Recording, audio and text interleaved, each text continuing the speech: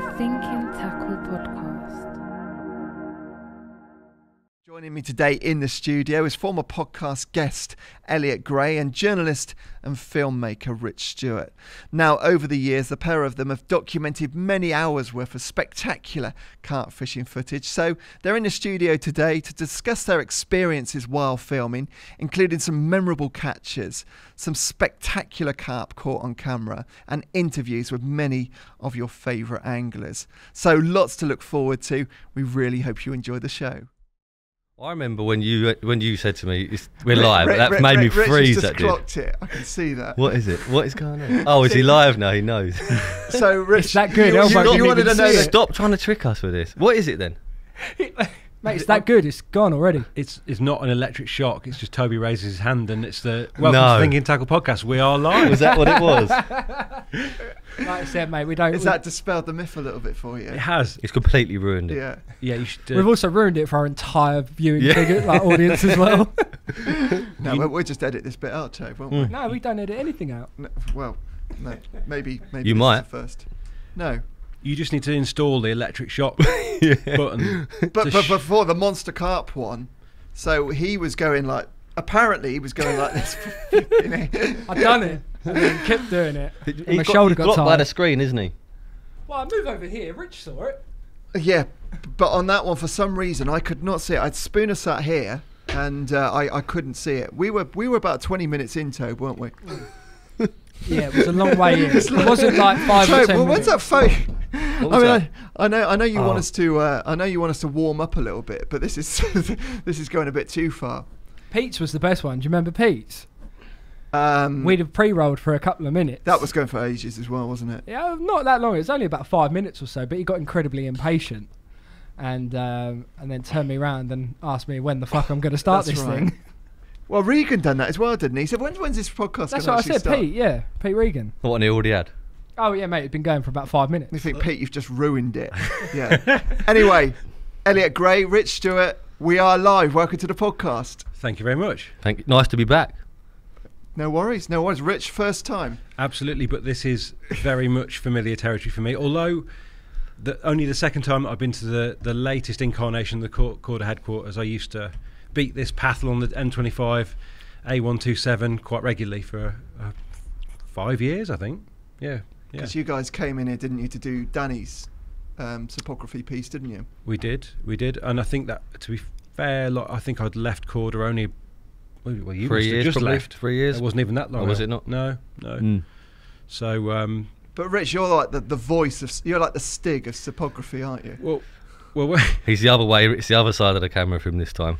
Yeah. Well, it's funny when we had a little getting to know you Zoom call, Si. You were like, I've never seen you before, which means that you've never been on YouTube and Google floater fishing, because for a long time, the only thing anyone ever knew me for was a few Korda floater fishing. There you go, Tobe. Films. Get that one up. Yeah, Thingy Tackle. Did it get a lot of views then? Millions. Yeah, probably the biggest viewed films ever. But no, Really? but crucially, the thing was, I probably floater fish once a year. And everyone would come up to me at the shows and be like, "Oh, you're the floater fishing guy." And I'd be like, "Yeah, but I've got a 9 to 5 job, and when it's hot, I'm stuck in the office." So yeah, actually, complete. Wasn't that fish like biblically single hook bait slammed out to the middle? Like it was a really hard day's floater fishing, and I'm sure you ping that out there to the middle of the pond, and a fish just came up on a single out in the middle. He'd been trying to catch one off the top all day, and they were being a pain. Yeah, that's the exact. The fish just Toby, went, you're a lifesaver, right? What a god, Toby. I know. Yeah. He's first cast really onto feeding fish, nobbled the little pink, gooed up hook bait, and somehow, he's coming through the weed. Whereabouts was this? Keep reel That's the 80 down. pads lake, sorry. See, if you'd done your research, you'd have been watching these already, surely. Sorry, no, I don't know. I've never seen it. He's hanging on in there. But that wasn't even what I'm talking Just about. saying. I'm talking about we did a masterclass and a Thinking Tackle. And this was later. But cemented my reputation as like falsely. Like you get imposter syndrome. Everyone's like, "You're the floater guy." Yes, well, kind of. Only because I was filmed 3 times. just always floater fishing. Yeah. Oh, I feel a bit embarrassed. I should have watched this. I mean, the Yateley Pad Lake as well. So, what did you actually end up landing here? It's a lovely. I mean, Common. bizarrely, it's a common for starters, which was a shock, wasn't it? Really, El? Yeah. And a gnarly old common. And like El said, There you go. This is the reason that we Did I film that? yeah. Now, Yeah. beautiful as he is, What's the music? It's a Redmere common, that, isn't it? Surely that's a classic Redmere common. That is. Really I don't is. think it's one of the stockfish, is it? I reckon it is. It looks I too don't- much like one to not be that. No, I mean I don't think it's one of the sort of the Fisher Pond. No, it's not. That'll be a Redmere common, almost certainly. So that had a lot of views. I don't know. Probably not. I mean, why would it? It's me. Dave, how many views did that have? Just under 15,000. This That's is not bad, See, is it? this is why I retired to the other side of the camera. Right, side. Yeah. right. But yes, I guess these days I'm happily the other side of the camera, apart from today, which is a rare treat. So. Do you know what? You could be an absolute nuisance at times because Danny or other people in the office will say, "Oh, you want to listen to Rich Stewart because he always asks really, really good questions." They always say it. I get complimented on Rich's behalf or people ring me up or text me to say how good a job Rich does all the time, and he is very, very, very, very good at Right. being that side of it. And I kind of, well, thank you for saying that. It's much appreciated. So I just fell into it really. You know, I don't think we didn't set out to be like Rich is going to interview somebody. In fact, our first interview was the last time I was here, and we did it with Dan, and it was kind of a bit of a. You'd have to say we wouldn't shoot it like that today. No, we didn't even have a second audio. Your audio didn't even, and I remember we put it on YouTube and people were moaning because they didn't have Quite rightly. as they would. But back then it hadn't really been done either. The whole like two guys in fishing, two guys talking interview style on camera. You know, we just went there and did it. That was a nice little insight, that wasn't it? You re-released that as well, didn't you? Yeah. So you put the Cypography out, and then you put the single video out as well. That's done really well as well, hasn't But it was only half an hour as well. Like we Yeah. filmed that, it was half an hour long, I think. And I remember us thinking that was a long film. Like we've got this. Imagine if you got imagine being able to pin Fairbrass down now for an interview, and after half an hour going to him, "Cheers, mate, done." That's what we did. Like, you know, we'd have had him for hours and hours if we could now, but. Back then, half an hour. It was a long. We were questioning whether people would sit still for half an hour, listening to that form of, you know, because having worked at Korda, it was all about like raw entertainment from the word go, you know, tactics, action, and that's the polar opposite, isn't it? Two guys sat at a table. It's Nick said that to us as well when he was in here, that this environment was alien, and it, you know, I think he was saying that, you know, you should be out on the bank really doing this, and you think, no, this is what makes this a little bit different. It's the fact that you're seeing people. I know you had tight lines and stuff like that, but this is a whole different. It's personal. I Yeah. think it's much more personal, isn't it? And actually seeing Dan actually arrive for work and stuff like that, people like that, don't they, with the building and with you his know, music what's it playing like? in his car and that. Yeah. I think that actually, Si just hit the nail on the head there. It was our day in the life. Day in the life. It wasn't even an interview film, but that kind of, I think the popularity of that kind of spawned this idea that we could go a bit more like long format, a bit slower, you know, and actually. I think Darryl was next, wasn't he? Yeah, but again, it was half an hour long. Yeah, you know. Perhaps we weren't quite there yet, but it's been a surprise actually, moving out of the kind of corporate world when you've got to get stuff across quickly, to realise that there is an appetite for something someone can settle into, and actually there's been a whole like glut of stuff bloom around us, like this podcast, you know, where people are, you know, they really get into it, and I'm the same.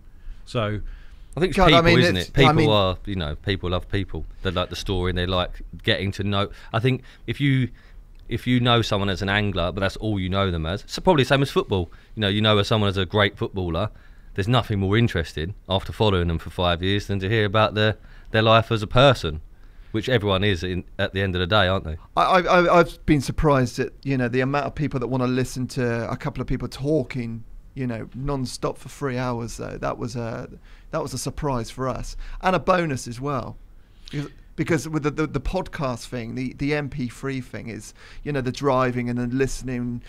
You don't necessarily need to be listening, do you, when you're driving? But when people are watching things visually, you know, it's people. You've got people's attention then, and but we're going to get into all this sort of stuff on the podcast, aren't we? And talk about some of your most fondest moments, best fish catches. Get some stories on the anglers and stuff that you've done for sure, and some nice exclusives. Yeah, Al. Thankfully, I didn't ask you, but you've brought a gift in for us.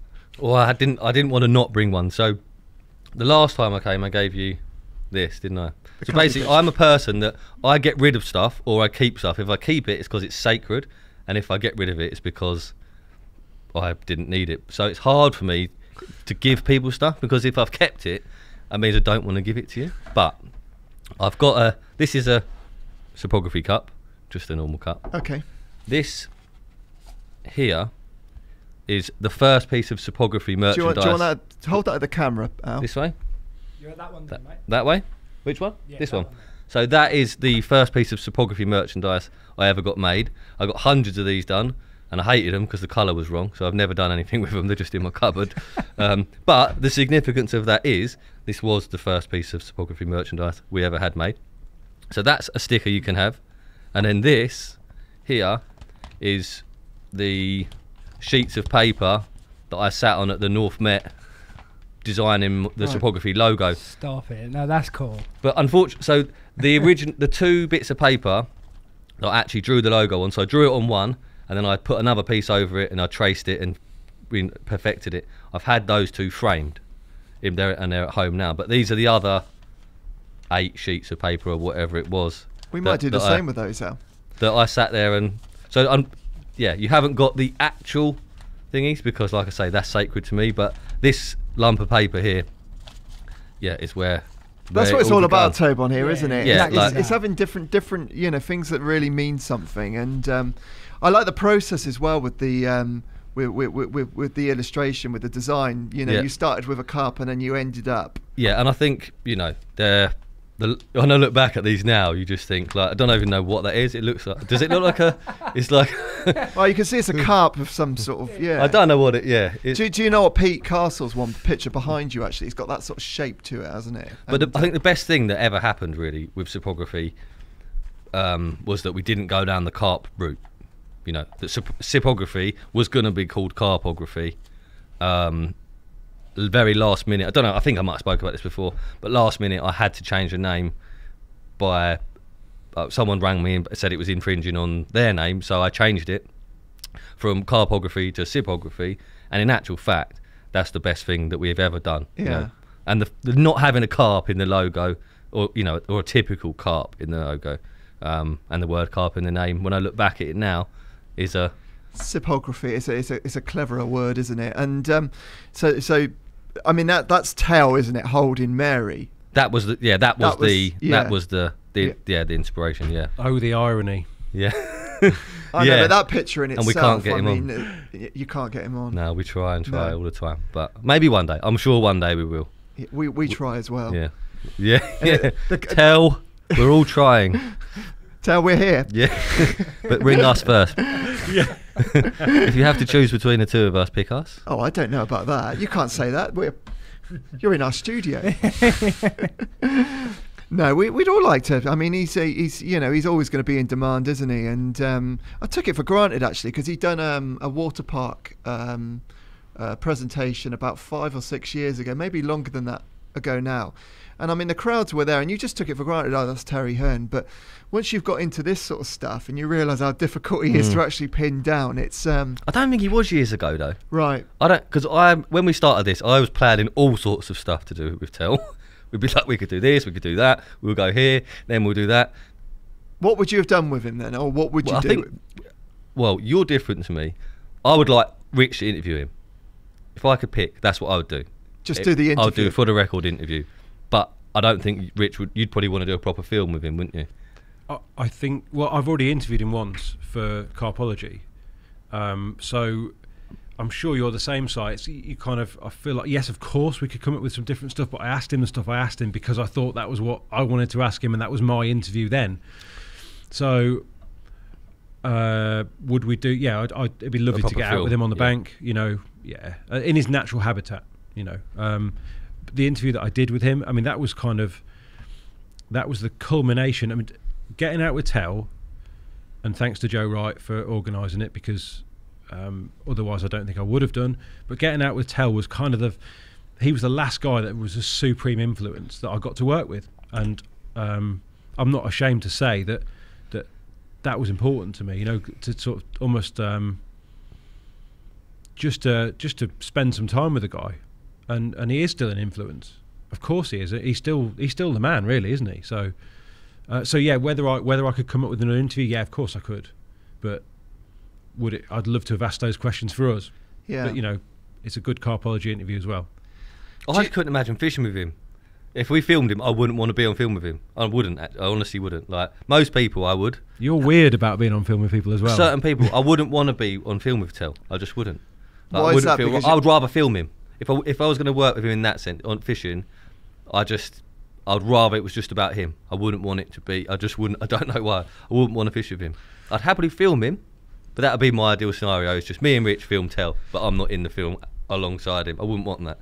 Do you think, Rich, in some respects, that's quite a challenging interview as well? Because Tel's a well-known storyteller, but if we were doing something like this with him, we'd probably like to get into a real conversation.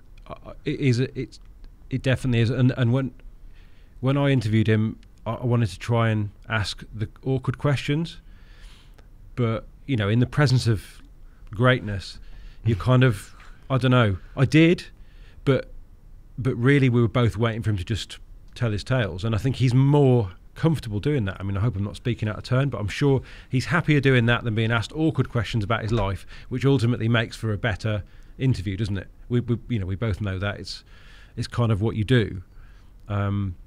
So, but you know, we'd just work. I mean, any of us, we'd do whatever. We'd work with Tel. But I don't. Quick fire questions would be enough. 3 minutes long quick fire questions. That'd do. Your best quick fire one recently was you were talking about putting people on the spot of throwing those curveball questions in. Luke's one was that was very was good. It straighteners or curling? Oh, that made me laugh.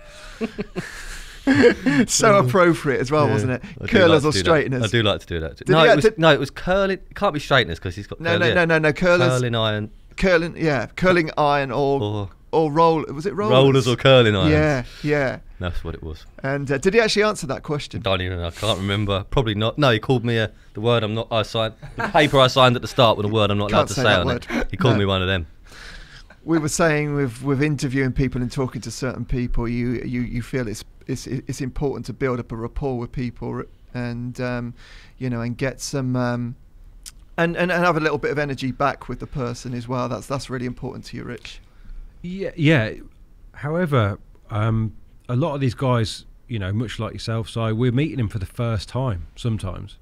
I mean, although there are probably, I don't know, 75% of people that we interview, one of us will know, because we've been in the trade for a while.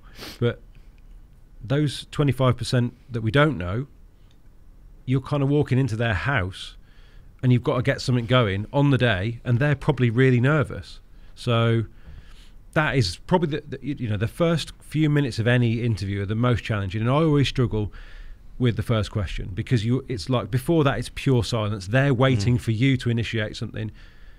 I want it to sound right, and sometimes it's tough to know what to drop as that first question because you want it something that they're going to feel comfortable with and be able to lead off on. But yeah, it can be. That's often the biggest challenge is trying to put people at ease. Yeah, and some people can be very nervous and seem confident until you actually start the interview as well. You've probably experienced that as well with people. Yeah, not naming any names. No. We have had some horror stories, one or two, not many, because most people you're on familiar territory for them. You want to talk about their life, and even the shyest guy is you're gonna be able to do that. But it's kind of, yeah, we've had a couple of tough moments where we thought, are we even going to get something here? Without naming any names. Understandably though as well, because it is, like I said, when I did this the first time with you, I shit myself. When you said we were live, and I didn't think I would care, but when you just go, right, we're live now, changes the game. Like, yeah. And I think, I think I said this to you before, but to sit in your front room with me and Rich there, 3 cameras on you, and it's all on you, you know. At least there's a few of us here, or it's just 2 people. But when there's all these cameras, it's quite a scary thing to do, I think. It's quite interesting because you're making a familiar place quite uncomfortable for them, isn't it? So that must be really difficult. Like really uncomfortable. And sometimes we move all their stuff around. We pick their sofa up. That's we their move it. Room. We jiggle it all around, you know, and all of a sudden it's right. Has it always got to be at that house? I mean, do they ever say we like to do we'd rather do it somewhere else, or no? Because for what we said earlier, take them away from where people. It doesn't have to be their house. It can be their mum's house, their nan's house, whatever. But we don't want it to be at the lake. We don't want it to be at the lake. That's all. Yeah, because it says something about them. We think it probably brings a bit more of them than a sort of neutral setting would. You learn a bit more about somebody when you can see where they live, how they live, the things that they've got around them, things that are important to them, and it kind of acts as a bit of an extension, a bit of a visual extension of what we're trying to do with the interview. You know, a visual extension for sure, because people like through the keyhole. People are just really curious to know what other people's lives are like behind. But some people's houses. Who was it we went to? And you just have no idea they were an angler. If you didn't know there was an angler. I think most people... It's either one way or the other. So they've either got like this carp room and everywhere you look there's bits and pieces, or they have none. There is nothing, And that's quite interesting. You don't know what you're gonna... You don't know what you're gonna get when you walk into someone's house. Yeah. And I'm sure a lot of the time they might have moved a few bits around, tidied up, whatever, but... I think it's really an interesting... kind of extension of where they see angling within their life. Like sometimes people annex it off and it's very private and they don't talk to their wife about it or their family. Other times it's everywhere in the house and you can't escape it. I don't know, I think sometimes there's not even a picture of a carp, and sometimes there are walls full of these things, aren't there? So normally, if they're married, if they're less pictures on the walls. There's got to be a bit of there's got to be some sort of compromise. Yeah. You were saying as well with Cypography and stuff. It was more about you guys are very much you're into history, Rich, and documenting carp fishing history. Yes, absolutely. For me, that's the main thrust of what we're doing with so much of SIP. Not all of it, because some of it is entertainment. There's also a good tranche of stuff that we're doing because we feel like we want to collect a library of information about the carp fishing scene now. That, I mean, who knows where it's going to end up, but that motivates us. I wouldn't say we're collectors. We're more documenters. Like I enjoy shooting documentary stuff more than I do live action stuff. I enjoy human stories more than I enjoy rig sequences. We're not doing this to make money. Obviously the fact that we can pay our mortgages is fantastic, but our primary motivation is to document the scene that we see around us. And it was always important. I'm sure El will have his own take on this. For me it is, I was like quite a geeky kid when it comes to carp fishing. When I growing up in the northwest, I wasn't part of a scene. Like in Merseyside there wasn't a carp scene that I could access as like a 13-year-old. So all of my kind of the stuff I read was like a lifeblood, and the influences that I drew from that still hold to this day. But because literature was so important to me, and there was no other types of media available, because literature was so important to me, that kind of the documenting of fishing has remained important to me. I read everything. You had to, didn't you? I know you've had many people say that there wasn't anything else to do. So I read the magazines, I read the books, and I've still got them all, and I still like to document the stuff. So that is one of the main thrusts, without doubt. What's your background? Because you've been working in media industry and fishing for a long time. So where did all that start? So I think I did a marine and freshwater biology degree, and thought probably to all intents and purposes I would probably, because of the fish obviously, and to all intents and purposes probably would have gone into some kind of fisheries science. Loved uni so much that I went back and did a master's in fish ecology, again more fish, and came out of that and I'd seen an advert, and in fact it was my auntie sent me a copy of a magazine with an advert in it saying editorial assistant wanted for DHP, which was the publisher of Talk Carp, still is, and Advanced Carp, amongst many other magazines. And I was a magazine geek, so I hoarded the things. Yeah. I memorised the things, the pictures, the words. And so really someone designed a job for me. And I remember speaking to Sal, who is my wife now, was a girlfriend then. She was like, you're over, because she's a journalist, so editorial assistant's like the lowest of the low, really. And she was like, you're overqualified for this. And I was like, well, but it's a dream job. And I went for interview, got the job. It was based in Rugby at DHP, which was the hub. It employed like 80 staff at the time. Like, it felt like I'd just landed in the middle of the carp scene when the magazines were at their absolute peak. Total Carp was the biggest deal in fishing. If you were in that magazine, it was pop. You know, you could make your brand. And that, to be honest, to this day, that was the best office I worked in. The most fun that I had, probably, because we were together doing it. You know, ever since then, I've been working in a bit of a silo. You know, whether it's through SIP, even at Korda, I wasn't in the office very much. So, but it was, you never quite recapture the kind of the intensity of those early days. And working on the magazine in those early days was just incredible. And as it happened, it was the very start of the decline of magazines. And I think I kind of just about jumped off that ship, unfortunately. But incredible times. And I think the jump was to Korda, by the way. So obviously I went from being a... What was your job position at Korda? So I left the editorship of Advanced Carp Fishing magazine, which was all I ever wanted to do. And lots of people went into that company to get poached, because that was the route. There was like a talent sort of highway there. You know, you could you got to meet everyone in the trade, and eventually you got picked up because, you know, your skills as a photojournalist were in demand back then. I didn't want to get poached. As a magazine geek, I wanted to edit the magazine, and that was it. That's all I desired, honestly. And Damo basically offered me a job. There was no interview. There was no job. It wasn't a vacancy. So I came here kind of with a bit of a wide-ish remit, and actually followed in Jimmy Armstrong's footsteps. Our close mate, you know, James and I had worked together at DHP. James became the very first like angling photojournalist on the corporate side of the fence.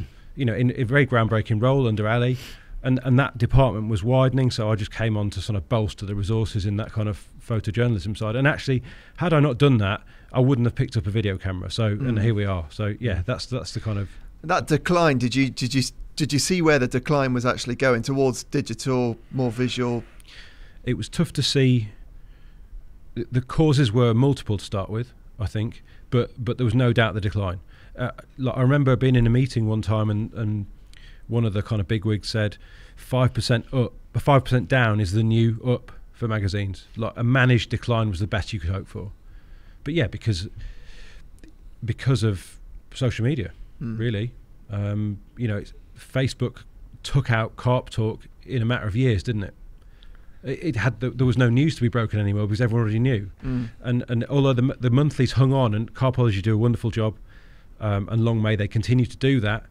You know, DHP was a kind of a huge beast, like a fairly bloated as well at the time. You know, you had lots of people on big wages, lots of management, and I think they had to slim down. Like-minded people, all similar passion, or no, all like when you've got a company with 80 people, as you might expect, they came from all across the spectrum. People that didn't fish, people that were passionate anglers who were out every night.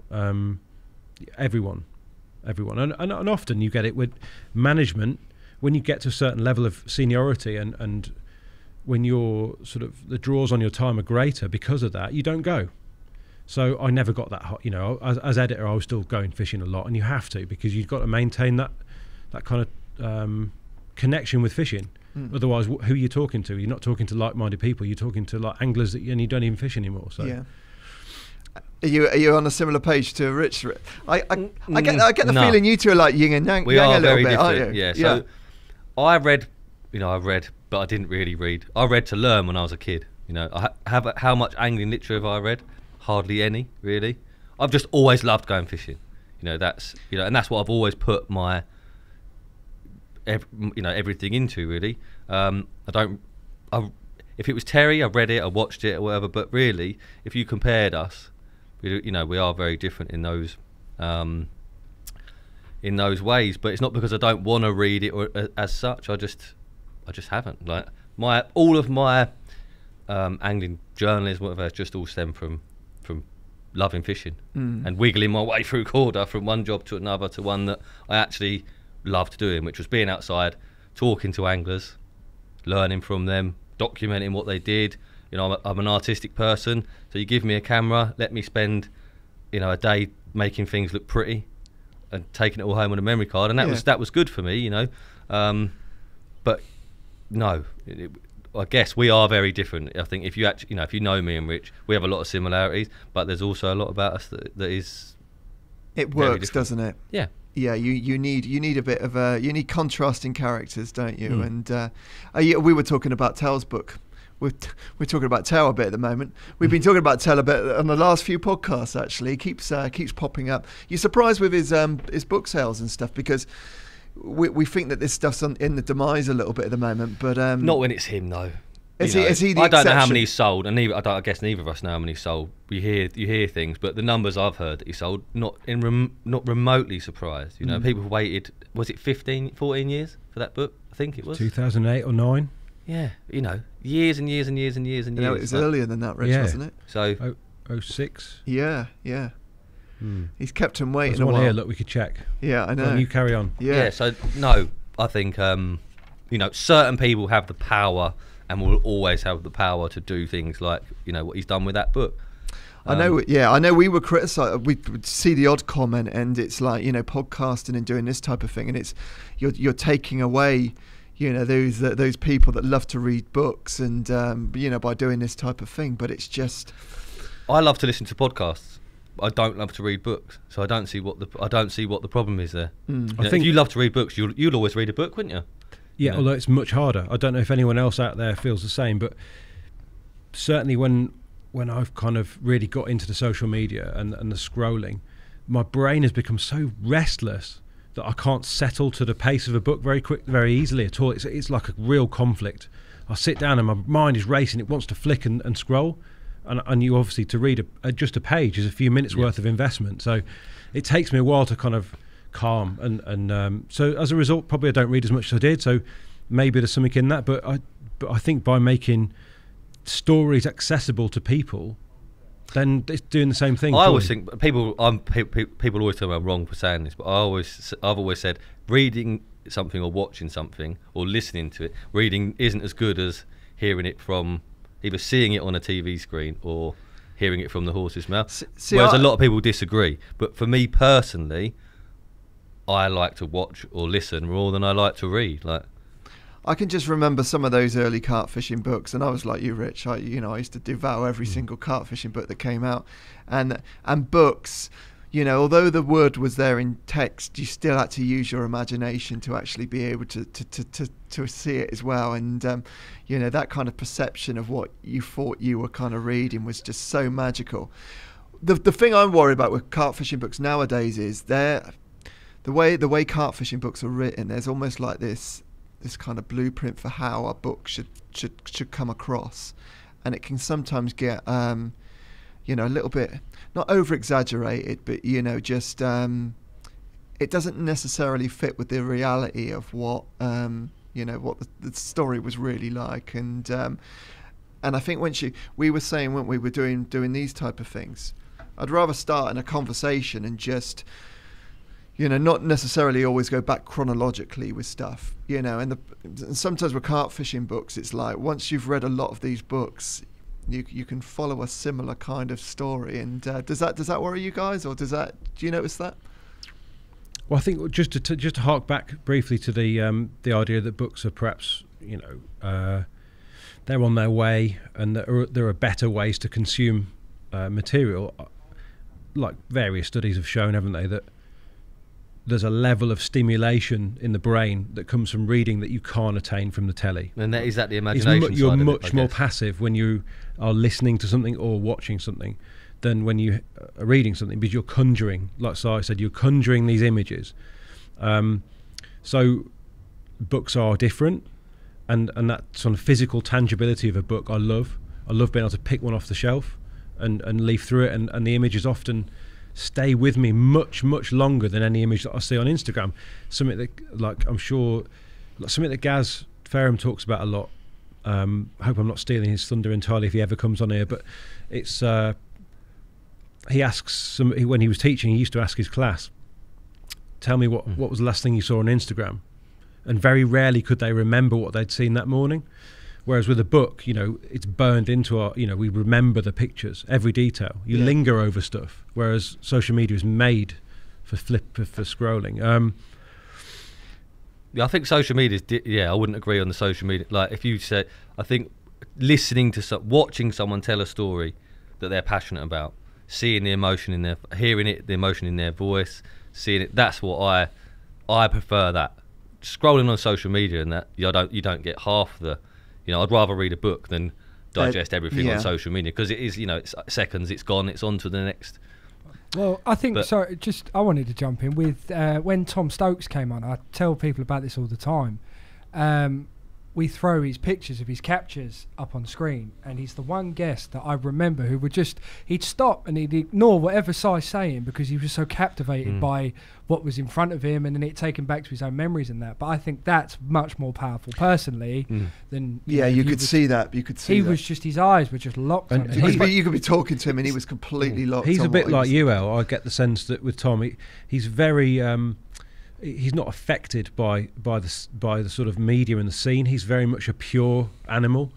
Like, he's wrapped up in the captures. Yeah, loves it. Not to say that other people don't. No, but that kind of the way that he looks at his captures and stuff, that's not affected by the fact that the last guy that caught it or whatever, or who wrote about it. For Tom, it's a very pure experience, I think.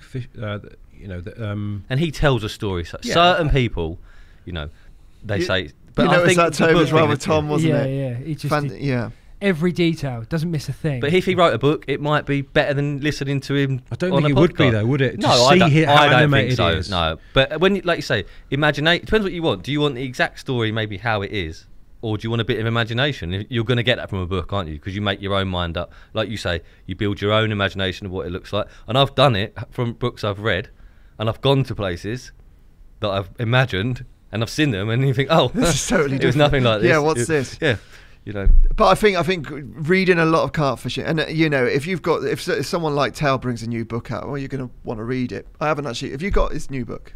I haven't. I have, yeah. Right. Rich has got a signed one. Rich has got a picture inside on the inside cover. But he signed it. It isn't signed, actually. It's not. No. Oh, he was meant to get a signed one. He obviously bought one. Did you buy one? Yeah. Rich Tell offered to give him one, though, didn't you? Yeah. He will. Yeah. And I'm sure he will. Tell? No. I turned it down because I thought you can't. You should buy it. You should buy. If someone's done a book, you should buy it. Yeah. So I've got the reason to clarify. The reason that he offered me one was because there's a couple of my pictures in there. That's all. Right. So, which was great. That was enough for me. Because Tell's a hero, right? So, to have a couple of pictures. In fact, one's on the inside cover, I think. Yeah, it is. Yeah. So I was buzzing with that, and I was happy to pay. In fact, do you know what? I haven't even paid for it. Dan Wildboar bought it because I couldn't get on the site, and I still owe him the money. So no one could get on the site. That sounded crazy. You said he sold out in like 24 hours or something, wasn't it? Or it was quick. It was crazy. That day. So if the right person writes a book, that this sort of literature is still alive. But it's just, I think it doesn't necessarily mean that they're the best books aren't written by the guys who catch all the carp. That's period. One of my favourite books ever, Paul Selman's Carp Reflections. Like the stories, Paul was very much documenting the scene around him. He was there and he was part of it, but equally he paints the characters for you. And was he top rod? Not always. Like, he did pretty well, but he's not seen as one of the great anglers. But I would put his book right up there. So if you get a copy, I don't know if you've read it, but it's a cracking read, and it takes you right into the heart of the Colne Valley scene in the sort of early 90s, and then Reed's Mere stuff, really, really atmospheric. And obviously Paul was a big name, drifted away now. But I would, that would be the prime example of not necessarily the guy that caught all the carp, but one of my favourite books. I also think, was it Martin Lawrence's books as well, wasn't it? I haven't read. They the Syndicate ones. Yeah, they were great. I mean, they were fiction. They were fictional books, but they were great stories, and they were great fishing stories. And The Myth by Keith Jenkins. I've got that one. I mean, you can. It doesn't necessarily need to be a factual account either. I mean, The Myth and the Syndicate. It was like, well, you can still relate to it, can't you? It was very, very relatable books, but But no, they were great. But I think that carp fishing conjures equally vivid stories without them needing to be fiction. So often, I would reach for the sort of the standard book as over the myth, and that's as nice as it is. It's got to be real for me, Si. No, I like that as well. I like biographical stuff. So, I mean, people that you've had on the show, because we could talk all day about different people that we've had on the podcast and people that you've had on Cypography. Moments, people particular that have been on Cypography that have sort of stood out for you for any particular reason. I think the people. Oh, that's hard, isn't it? To choose individual people. They all sounds. You don't want to say that they all stand out, which they do. I remember Dempsey was one of the ones that I felt like I related to the most. Why is that? And he was talking about he lived as a feral child. Yeah, because that's how I was when I was young. I would happily. Most people are not like that way. They're not. When you think of living at the lake for to most people, their immediate thing is like, no way. Whereas mine isn't, and it wasn't. So I felt like I related to that, and a lot of the time, but it was the extreme, how extreme the things he was suggesting were, and I know that most people would listen and be like, no way. But for me, yeah, I'd have loved to have done that. He's lived a bit of a life. I'd have done anything to be Dempsey's little mate who'd done all that with him. Do you know? Tony Moore. Yeah. Do you know the weird thing about this is, Si? There's a kind of justification for what both Elle and I did as kids. I was a geek and read loads, and that's become part of my job. Elle was a feral child that went fishing, and that's become part of his job. So actually, it all kind of worked out. It blends nicely together. Yeah, yeah. But we should. We didn't know whether SIP was going to work. We kind of had a feeling that we could make it work because obviously there was a format, there was a platform there already. But I was going to say, obviously the Alan Blair session, if anyone could make it work, it was Alan. He remains one of the big characters on the scene and one of the most popular. So to get out with him first was a right coup. We didn't know him either. No. So basically, when we took over Carp TV, because that's what Cypography was before, it was Carp TV, this was already booked. So I didn't know Alan. Well, I did, but not really. I didn't book this shoot, put it that way. Neither did Rich. So we kind of inherited. How did Alan feel about that?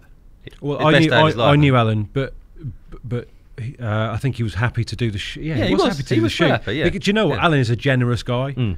So I think he probably just thought, these guys are setting out, I'm going to do it. But he didn't come back on very quickly. But he wanted to help out, because that's what Al was like. Al was a lovely guy. Was that like episode 1? Episode 1, yeah, very first one. Yeah. Like I say, you would think for episode 1, who are we going to pick? We're going to pick, me and Rich know all these people. So to think that actually the guy we had on for episode 1 was someone we didn't even know. We've probably never had someone on since that neither of us knew. But because who was going to book a shoot for us otherwise? But this shoot, neither of us really knew Al. Only in passing to say hello, and the way it panned out. And Toby can play the clip of doing it, but I'd never caught a river carp before, and I caught one here right at the end of a 2-day, adventure, and it was an amazing. Did you say this was the Wentz? Did you say where was this? Secret location. No, I'm not going to say where it is because we've had a bit of stick for it. Oh right, but okay.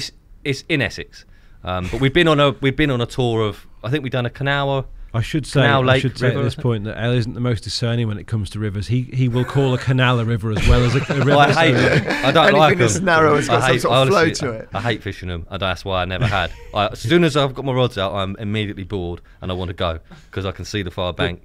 And I can't see why people would. However, watch this. Yeah, because but look at this carp. Yeah. So, had we seen anything else? No, nothing at all. I'll get a shot of him in a sec. Just literally. How did you know what was in the switch? Oh, this is Alan's info. So look, I've had a bite right out the blue. Filming Alan. It's grating through all the weed. It's really stuck on something. It's grating bad. Yeah, you can see. I was really ill after this shoot because I think I put a lot into it and look at it, look. Oh, You've all had that feeling when you think it's gone. Yeah. Bear in mind, this is our first proper shoot as well, so it's this felt really important. It's not just like you're playing a carp on a river, which normally I wouldn't have been that bothered about. Snagged up down, there's obviously something. But watch this. Come on, bruv. And you can see how buzzing Alan is. He is, isn't he? genuine, Crikey. I mean, that's what... Come on. Listen to him. In you go, in you go, in you go, in you go. Yes. But First look at this carp, mate, in a minute. Nice one. Give me a hug. Buzz it. Oh, what a moment, mate.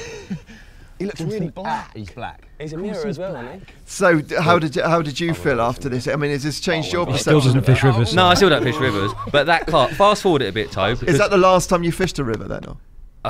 Probably, yeah. I have been back there, I think, for a night with one of my mates. But if you fast forward to this fish on the mat, like, It's a rare carp. as carp go, mate, like, as of all the carp I've caught over the years, few have looked like this thing.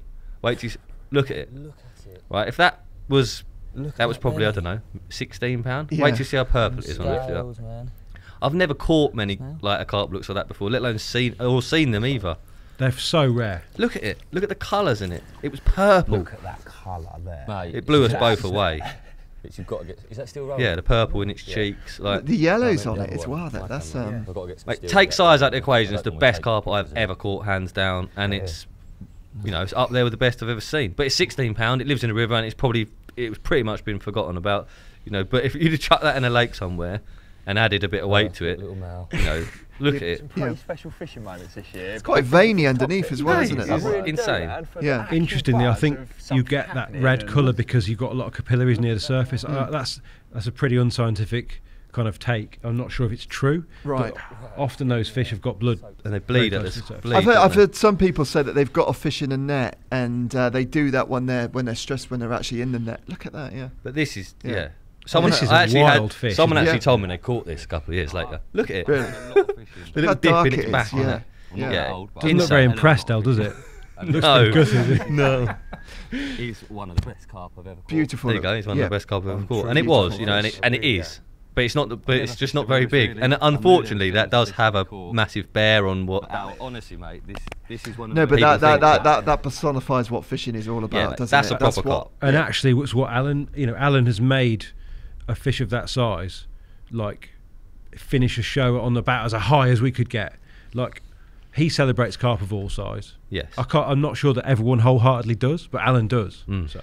Do you find that with people as well? If you're with someone like Alan, you catch something like that, which has got significance to you, but might not necessarily have the same significance to other people. But if you've got that sort of enthusiasm as well, it just people start to get that and sort of understand that as well. It's nice to see, because I'm not like that. Yeah. You know, I'm not going to lie. Like, if I catch an 18-pound common, you know, I'm not as happy about that as I would be a bigger fish. You know, rightly or wrongly, I'm not. But some people, like you say, like Alan, he loves every single capture. I think, from what I can make out, as much as the last, whether it's £2, £8, or £50.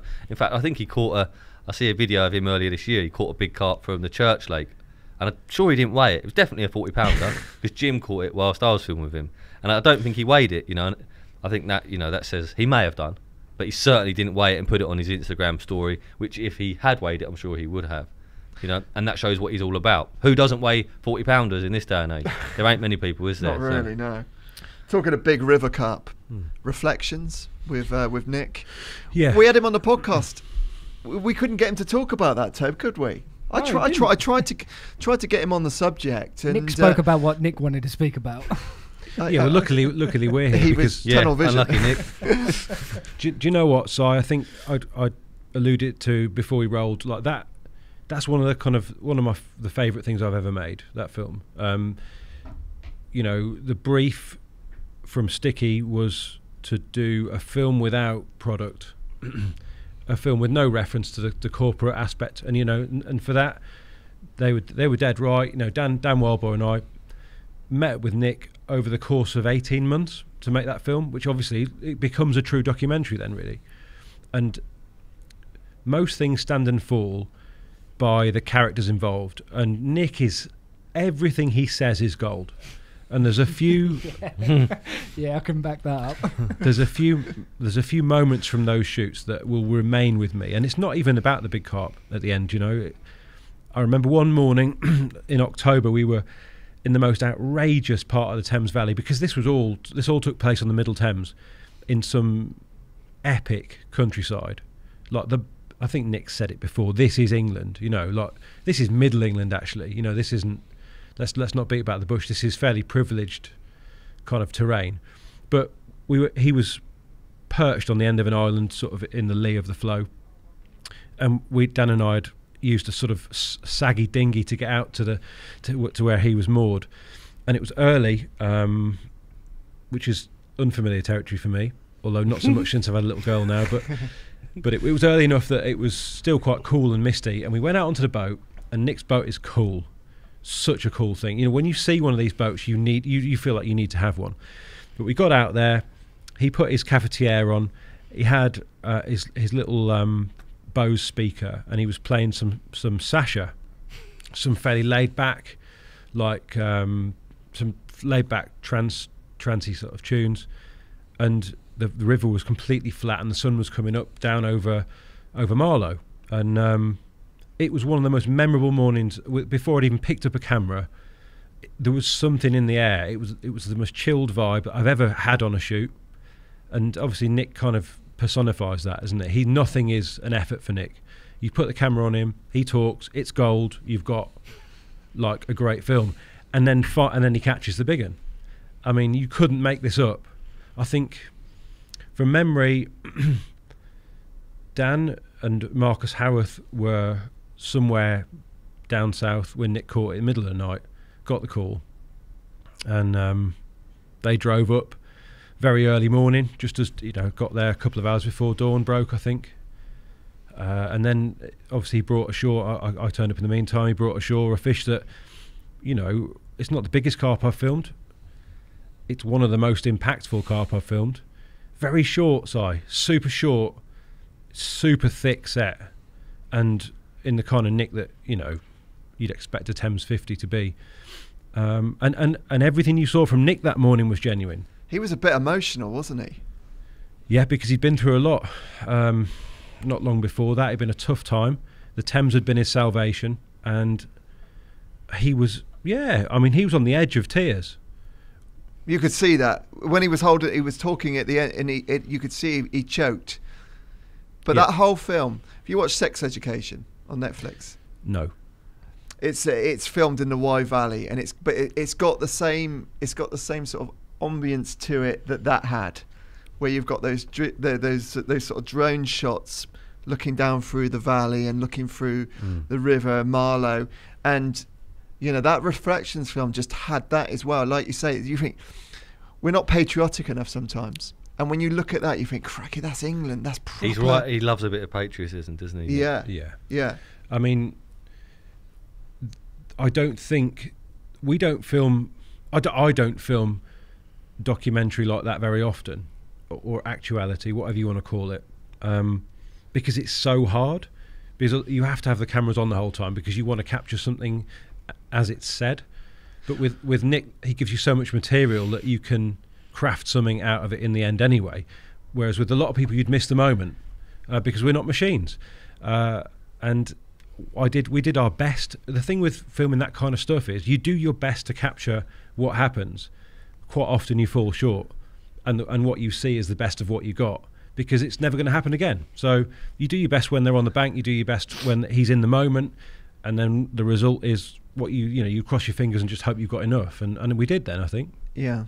So it was so it's still officially the biggest river carp ever caught. Yeah, I don't see that being beaten for a while. There's been few captures, I would say, that I've ever seen that caused that much of a But I think it was the fish itself as well. It was so impactful though. Take the film out of the equation, the capture itself. It's been a long time since a capture has rocked the world like that did. Like that was insane. You know, people catch 50-pounders all the time. They catch beautiful. But that carp, the impact that had on the fishing scene was massive. And I doubt it will be a very, very, very long time until another capture has that same effect. Yeah, had all the ingredients.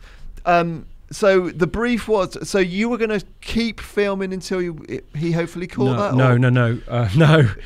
We were fully prepared to wrap with one decent carp. that needs to. Because he caught a 30-pounder on there. He caught an incredible 30. Yeah. And why I didn't wrap with that, I'm not sure. Maybe we felt there was more to come. Maybe we just knew. Oh. But yeah, no. The brief was to just get a flavour of what it was like to live the dream on that boat. Wrap with one of the, because there were several nice carp on that stretch, and yeah, one or two would have been enough.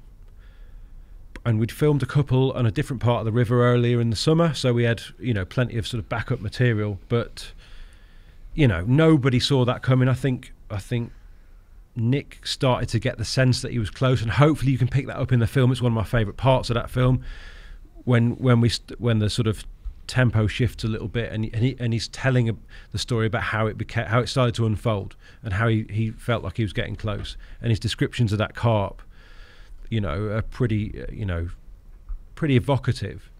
And I will say that, and rightly so, that the freedom that we were given by Sticky to do those films, whether it's the Nick one, the stuff we did with Yatesy,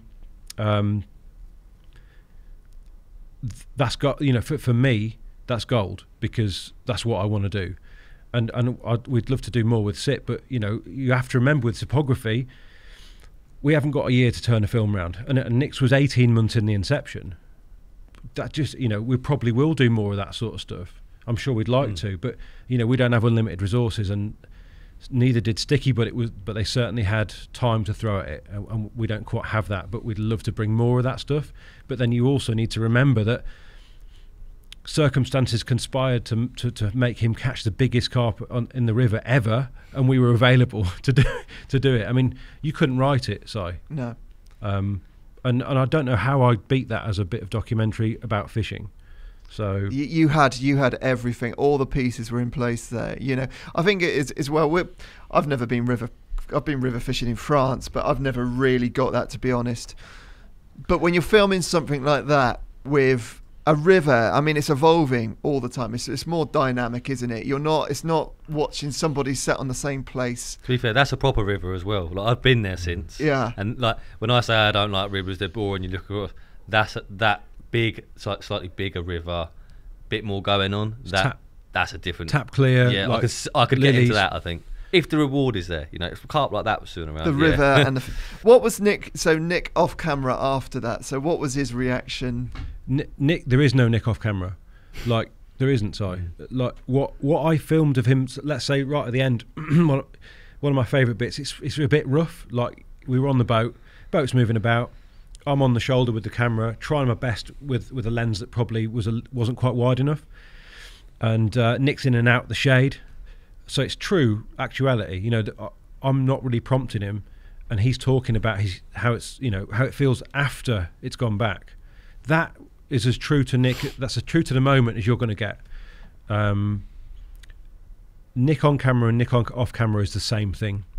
He's very good at expressing and himself. That is, I can't tell you how rare that is. I don't think there's another person like Nick. I don't think there is, because most people who are skilled in front of a camera have developed a skill and are great presenters, which means they modify their behaviour.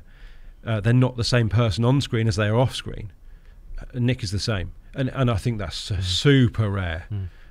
I mean, maybe you get 2% more Nick, but it's not a lot. It's not noticeable. There's so many layers to him as well, isn't it? I mean, he's obviously like.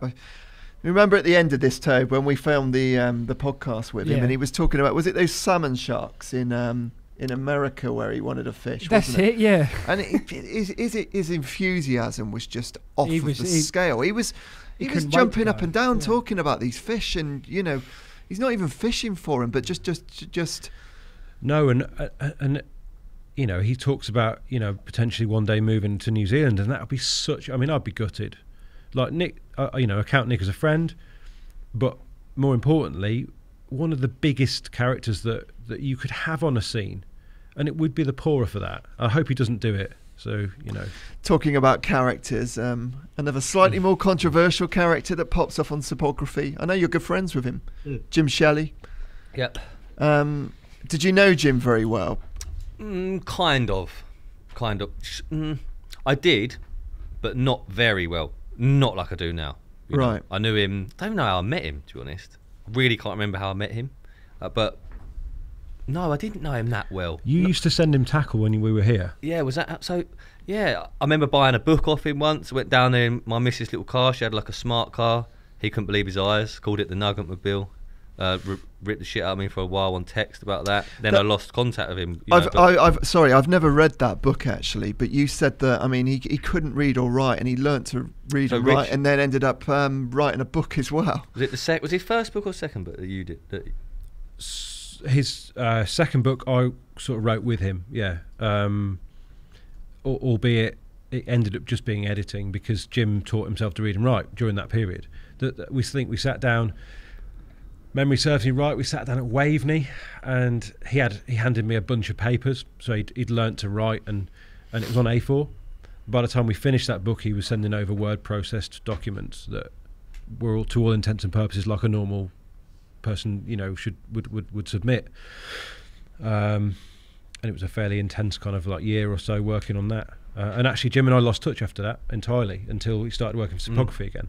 I think we just kind of. But bear in mind, when I worked on ACF, Jim was one of our best paid regulars. So I'd spent 5 years there, and then another couple of years. So I don't know, let's say 6 solid years working with Jim almost every month. And I think that both of us kind of, you know, we just didn't feel the need to pick up the phone anymore, which was fine. You know, Jim got on with his stuff, I got on with mine. And the next time it's we've like flipped roles now, haven't we? Yeah. Yeah. But yeah, that just I remember the main reason I wanted to do that was because I thought I can get good content out of Jim. You know, I can get, whether you like him or not, he is who he is. But I knew that there would be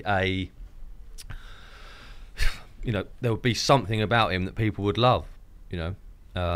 As much as there was lots of stuff about it that people didn't, you know, Jim has a passion and a thing that lots of people do not have, and he gets it across in a very strange way. He's the weirdest person I've ever filmed with. You know, he leads the shoot himself. You don't even have to really, you have to try and, it's hard, you have to stop him a lot of the time. You know, but he's like, point the camera at me, do this, you know, get this, get that. You don't get that from someone. Bear in mind, he's hardly ever been filmed. But, you know, he is like, he loves carp. He is as pure a carp angler as you're ever going to meet anywhere in the world, you know, from everything, from how much he obsesses over seeing a carp, how much he cares for them when they're on the bank, how much he wants to be at the lake every living second of his existence.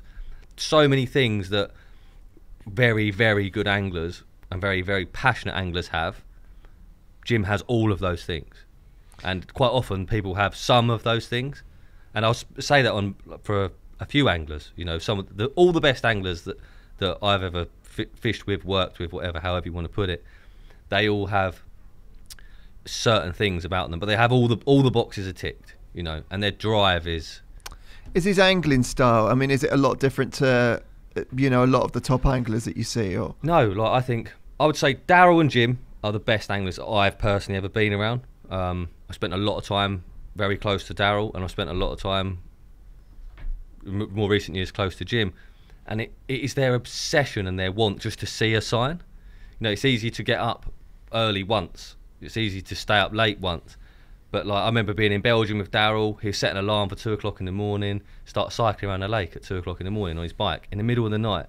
You know, it's not easy to do that. It's easy to want to do it, and it's not easy to do that 2, 3, 4 times in a row. You know, it's not easy to get up before first light every day, 5 days a week. You know, it all boils down to their approaches are very simple from what I can make out. See a carp and cast them a lot of the time, which couldn't be any simpler, could it? But when you go head to head with someone like that, you know, I've come home from shoots with Darryl just thinking, don't know how you do that. And it's the same with Jim, and I think it's probably the same with a lot of the very, very best anglers. They just want it more than most people do. Jim Shelley seems to sort of flip between venues. I mean, he could be fishing multiple different venues in one day, can't he? He won't stay somewhere. So we're filming. We've got a film coming out with him. I think it's but this week anyway. We were filming this. I've been down to film him, and he's got a camera so he can document his own stuff. And he'd been there 2 or 3 weeks in a row, and then he texts me. He's like, I've gone home, basically, and there's only 15 carp in the lake. He'd seen them showing in front of another guy on the opposite bank, and rather than just like wait 24 hours and see if he just left. He left. He said, I can't get on him, can't be near him. And the guy caught the one he wanted to catch. That guy opposite caught it that day. But he'd left the lake to go somewhere else rather than spend any more than another couple of hours watching these fish and not be able to get to them, And that's quite a weird.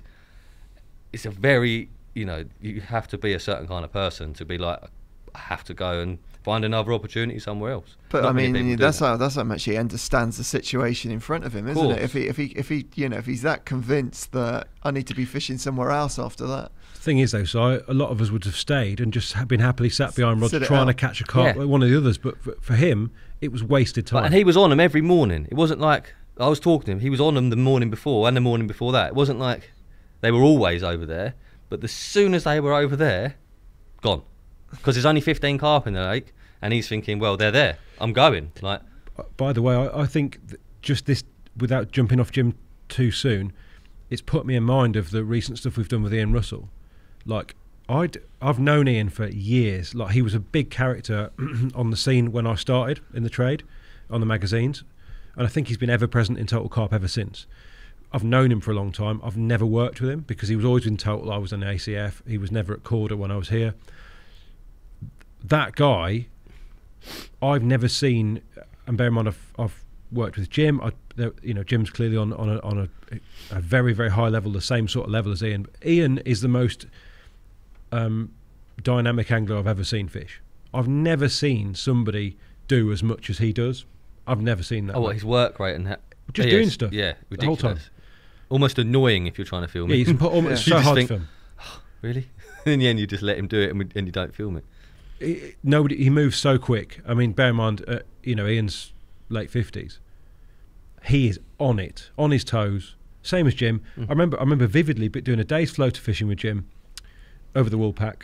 I find it hard to keep up with Jim when he's barrowing. Never mind, film the guy. He's quick, mate, over the ground for a big guy. And the kit he takes, the barrow he has with him, like a lot of kit. Oh, more kit than any angler I know, by a mile, I would say. Like a lot more kit than anyone I know and anyone I've ever gone out with and filmed either. However, so much stuff. And he doesn't climb a tree either. No, never Jim's climbs a phenomenon. Trees. He stands and I remember he started fishing a lake. My friend Dave was fishing, and this was just before I started talking to Jim again.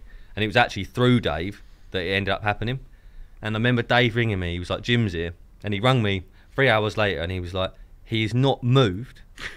He was like, "He ain't moved," and like if I could recorded Dave's voice in this phone call, Dave was sitting opposite him, and just Jim standing at the front of the swim was wearing Dave down, because Jim just standing there. And I was like, "What do you mean he's not moved?" He's like, "He's just standing there, mate. He's got an umbrella. It's rained, and he ain't moved." He goes, "He doesn't even look the other way. He just stands there." And when you're at the lake with Jim, he doesn't like to look away from the lake. He doesn't want to, he does obviously, but he doesn't want to be looking away from the lake. If you do a bit to camera with him, he wants to be facing the lake. His eyes, and his body, everything is looking at the lake. So everyone's like lined up looking out into the distance, then, aren't they? When you're talking to him? It's such a simple thing. If I said to you, right, just stand there for 3 or 4 hours, and if a carp shows you're going to see it, I guarantee you can't do that.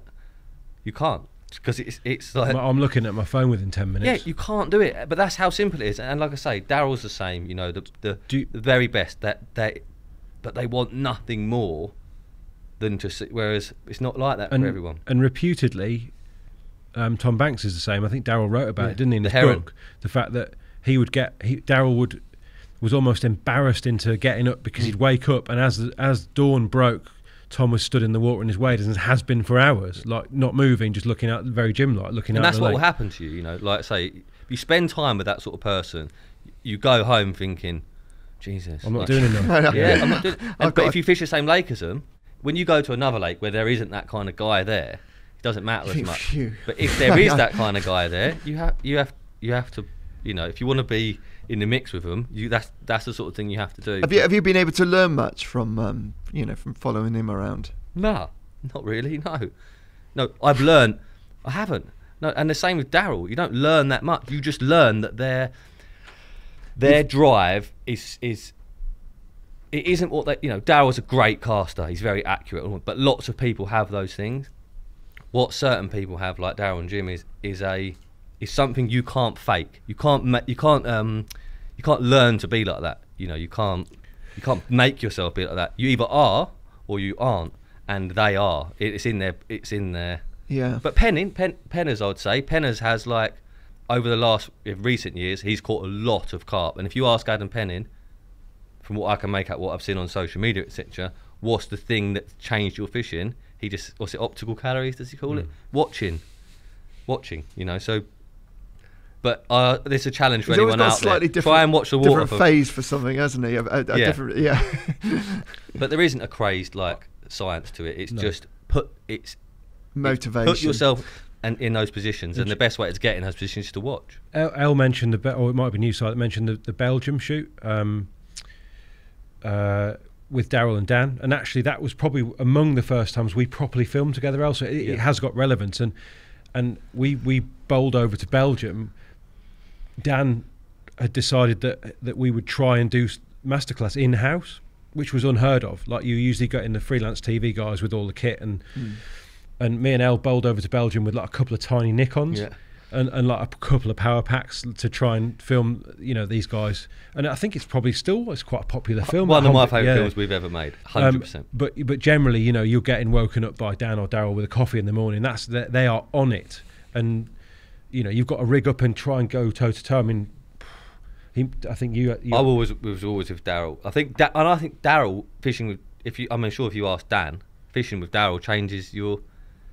Mate, you cannot go fishing on a shoot with Daryl, unless if you're not willing to do those things, because he'll just make you look an idiot. Like, you look lazy, like, if you don't. But you can easily go home and start fishing your other lake and then not do those things. It's not there anymore. No, all of a sudden, yeah. Before we move on, so I do want to I kind of listening to myself in my own head as we're doing this. I do, you know, I kind of feel a little bit like the section on Nick kind of felt a little bit like I was making a documentary. I should point out that Dan Wildball was every bit as important to that as I was. You know, we shot together really well as a team, and I still shoot with Dan to this day, or have done loads over the years. We work so well together, so I can't really let that slide without you know, giving Dan a right old shout out, because, you know, he was 50% of that operation. But you know, as we were in Belgium, you know, but that was a proper grounding for us. The Belgium shoot, it was brutal. We were running out of battery the whole time though, weren't we? It was fun. It was just like, that was a proper lake with proper carp, good anglers. You know, it was just. And ever since it was then, exciting, because we hadn't made that kind of film before. Ever since then, Korda have shot masterclass in house. Ever since that shoot, right? They don't pay for freelance to come and do masterclass anymore. Yeah, it was all SLR after that, wasn't it? Because of how, you know, the low. And do you remember Dan said he was going to cater for us? Oh, yeah. And he regretted it within the first 24 hours because you know how active Dan and Daryl are on a shoot. Dan settled down to fish, and we ate a beautiful steak at midnight on the first night. Or getting on, it was like 10:30 midnight. All Daryl ate was them plastic rolls in the blue bag. Yeah. And hot dogs, and he could have had anything he wanted, but that was it, because that took the least time to. But Dan quickly realised that him catering for the film crew wasn't going to have legs, because he had to fish as well. But yeah, well, I mean, Dan's just as passionate as anybody, isn't he? And I guess it goes to show as well that, you know, like, enthusiasm and passion, you know, that can actually override. And this is what Sony, like, this is the big the thing with Jim. The big thing with Jim, the amount of people I've had message me and just say that your films with him have completely, not everyone, but lots and lots and lots of people have said that the films we've done with him have just completely changed and that is all because of the passion that he has for. And if you love fishing and you see another guy who clearly just loves fishing, you're inspired by that. You feel a sense of responsibility, don't you? With the shows, you feel like you're trying to humanise that person as much as you possibly can, and if they leave this stuff and, you know, and they're disappointed, it's like, well, I haven't done a good enough job, you know, in achieving that. So it's very important as well. You don't get second chances either, do you? Sometimes. So No, You know. that's one thing I said. Is the time the fish are on the bank. That's one noticeable thing about filming with Jim. You say about not getting a second chance. You're talking a couple of minutes. Really? And people think that everyone has their carp out of a couple of minutes. I can assure you they don't. Most people that have a fish on the bank, it's a lot longer than they. But not many people have the care for a fish that I've seen that he has. That is quite rare. Yeah. I think if it all stopped tomorrow, and Jim couldn't make another penny out of fishing, he'd still be every bit as passionate about it as he is. I think that's something that people miss. The guy bleeds carp fishing. He is a phenomenon in that sense. And what you guys do as well, I mean, you're capturing special moments, and you know, I can think of, you had Luke Stevenson catching Colin. Yep. And Luke Stevenson's was another one. I mean, I didn't know anything about Luke until he came on Cypography. And I mean, he's quite a cool guy. I know he's a good mate of yours, isn't he? And he's a cool guy, and he sort of looks the part, doesn't he? And you know, and following him and hearing that story when he caught Colin, died last week. It died, unfortunately. Yeah, but you've got the footage of that in your tape? Yeah. That was such a shame. You know, don't want to sit here and dwell on the whole otter thing. We all know that it's you know, we all know what the crack is now with otters, but you know, you see carp like that. Look at my boxers, they're cool, aren't they? Very nice, yeah. What, the Calvin Kleins, are the red ones, yeah. That carp is such a great carp. Yeah. Massive as well. Yeah. Like, it was heavy, 51 pounds. I'm not sure it looks better. Such a big frame. Never looked better than that, I think you're right. Look, bizarrely, Dan and I were filming with Gaz Ferrum and Marcus Howarth down the road. That's why El's in the shots and not filming it, because Dan and I were able to come over and well, I was at the North Met, I think, and I was at the North Met, and I was on the phone to Luke the night before, and weirdly he'd caught pretty much every carp from the lake at this point, and he put a bottom bait on that night on the spot. First time he'd done it. Yeah, and we were talking about that, as you would do. You know, he'd got his rods out for the evening, and we spent the evening talking about what I'd seen at the Met, which was pretty much nothing, and what he'd seen there, which I don't think. It was a weird night. It was like drizzling rain, very, you know, a typical big carp night. But it wasn't in Cambridge. I think it was beautiful. Blue. Was it? Yeah, where I was, it was like it had atmosphere. But he caught that on the bottom bait rod that he was freaking out about it, because you can imagine he feels like he's close to catching it. He's caught everything else, and then he changes what he's doing, which is a big thing to do. 4. But come the morning, that's kind of what he needed to do in the end, wasn't it? Change something. Maybe it didn't make a jot's worth of difference, but it probably did. You know, somehow. Do you find that, guys, it's important to introduce these type of, you know, kind of underground anglers, you know, a bit more to the public? It's part of the fun of having our own. And do you know what? Weirdly, it's something that people often ask. Is, oh, why don't you get guys? The public seem to love guys they're not, you know, they've not heard of. Of course, you know, if you get the big dogs on, you put Tom Dove on there, you have massive viewing figures. But actually, they also really like a guy that I think they relate to them more. And guys like Luke, you know, they relate to them because they don't know them as well. Do you guys, very good anglers too. Do you guys know many people like that are not that sort of media savvy at the moment, which who would potentially? We said about Tom Stokes, because since Tom's done this, I mean, he's working for Korda now, so pleased for him, by the way. Yeah, it's the best. Yeah, I hit, you know, I've seen the odd comment about, you know, a bit of bitterness towards Tom, or a bit of like taking the piss out of him for stepping over into the corporate world of fishing, but that kid is like living the dream. He's a great ambassador for the sport, one of the best storytellers we've got, and loves it. And for someone to take time to like take the piss out of him for taking a job at, you know, at a place like Korda, I'm sorry, that's like a load of shit. He said living the dream to me. Like, I've spoken to him a few times since he's took this Korda role. I don't know how many times he said living the dream, but like Rich just said, he's living the dream, and he's fully aware, you know. You can tell how much he appreciates it, because he can't stop saying it. I'm living the dream. I'm living the dream. What are you doing this week, Tom? Oh, I'm going fishing all week, living the dream. He'll sign off with it all the time, and rightly so, because, well, he is, isn't he? And Did you guys say you got some exclusive video there of Tom with the Burghfield? No, so comment? looks like that's the baby black. Go back again, Tobes. I got a little bit of, if we're talking Burghfield Common, you know, again, one of the fish that I've been privileged to see. I've seen a few great UK carp and been, you know, privileged to photograph them and stuff. There's a few that I would like to have seen, you know, but this is one that I was able to see, and it's always tough to kind of get a perspective on them when you're behind the lens. It never settles in at the moment, but I mean, there's a lot more of this footage, and well, I mean, you can look see at the head on it. It's just look at the mouth on it. I mean, you could easily put your fish through that mouth. It's just, yeah. I mean, it's only it's a little clip, because I don't know. I'd like to think that sometime, you know, we'd find a way of using that footage. But it was great to be there, and there were loads of lads there. Tom was, you know, well, you've had the story, so. It's like the baby black thing. There's more footage that we've got of him with the baby black. I think he was deep into his campaign, hence why we thought, right, we need to do this thing because he's probably going to catch it.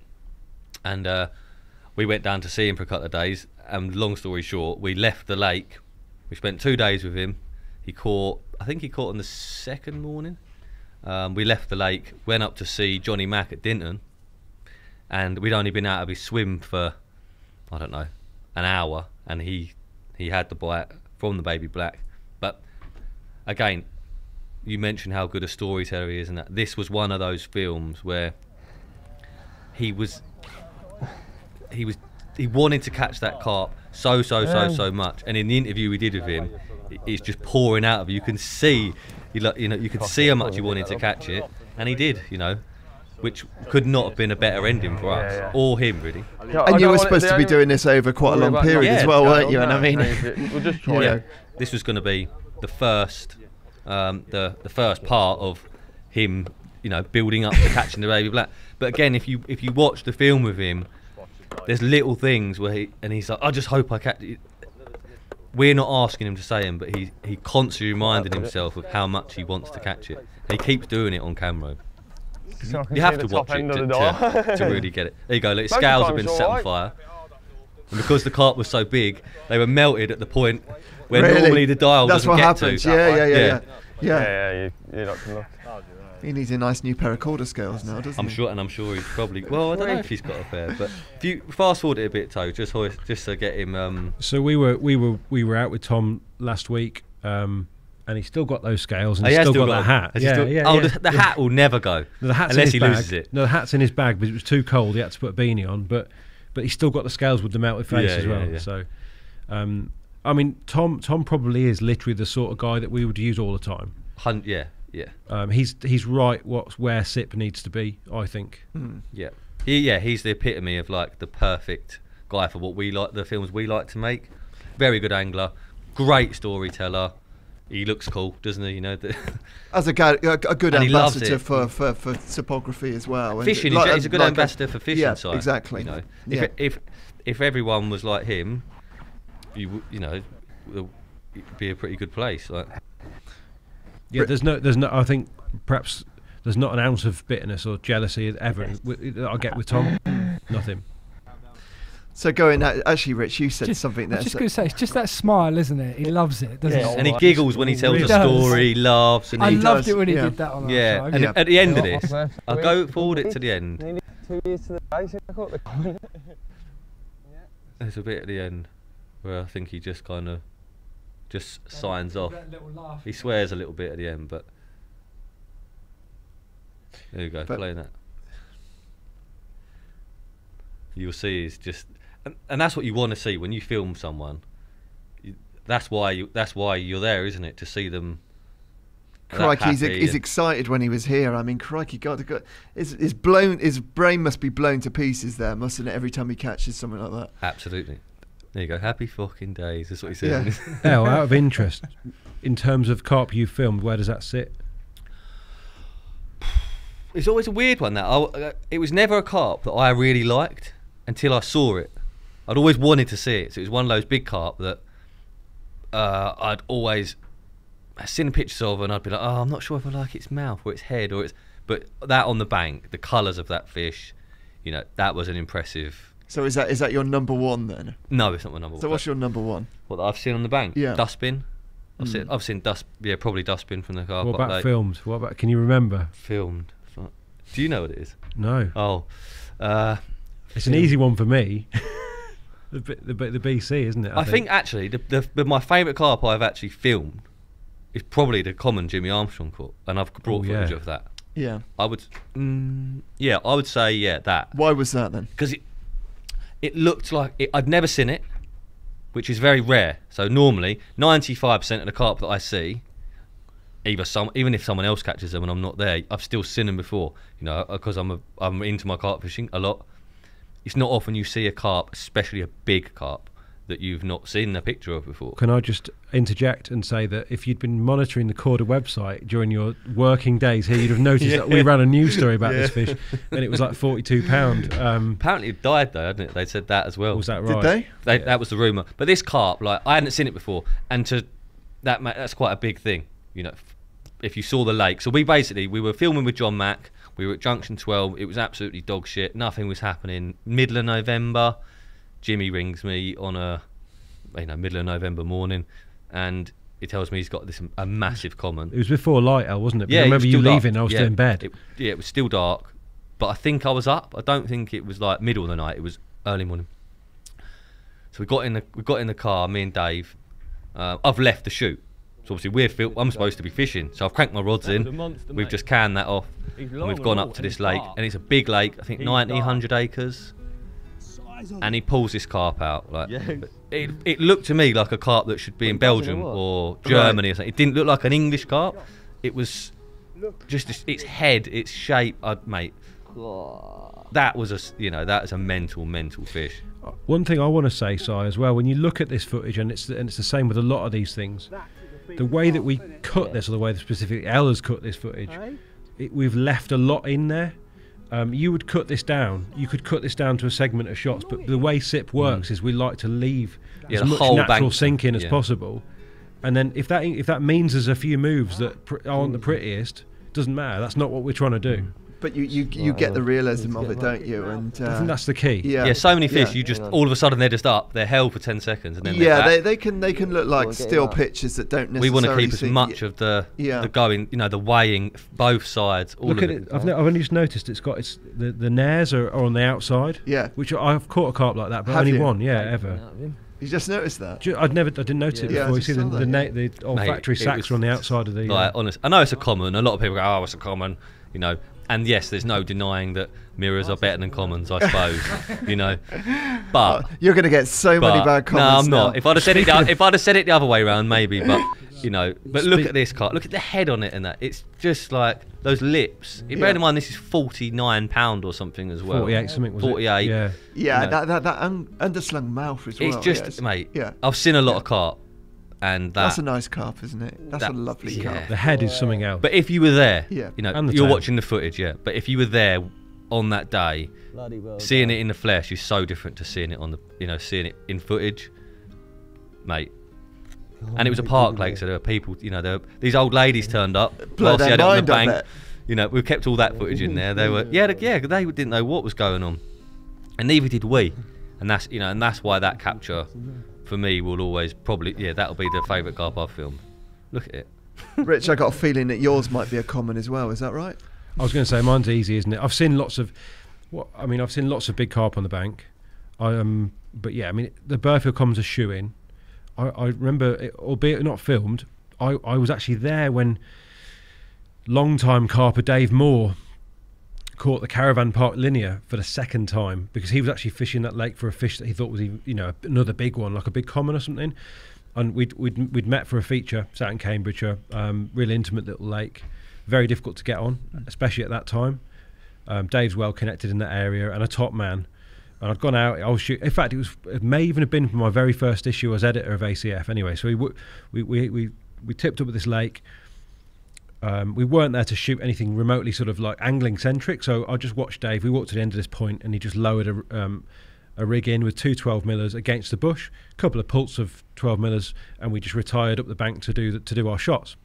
And I think from memory it was a feature about like It was like, I think it was called Essentials, and it was just like, what are the 10 things that you don't go fishing without?